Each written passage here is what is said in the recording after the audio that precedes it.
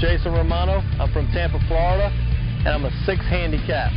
The SwingRite I got about 2 years ago, and it's been a great product to help me with my game. I use the SwingRite about 3 times a week on the practice range and on the course to get me ready to play golf.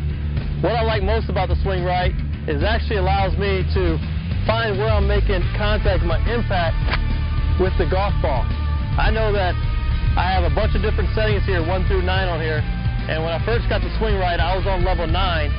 It was helping me get my impact right here, but as my swing speed got more and more, a lot quicker, I was able to get down to 5. So SwingRite has really helped me learn where impact should be.